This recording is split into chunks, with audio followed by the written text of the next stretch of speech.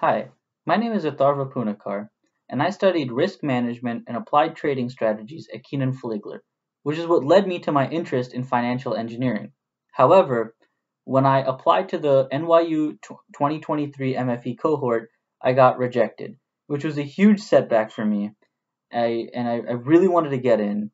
I got accepted into other programs, but I had my heart set on NYU.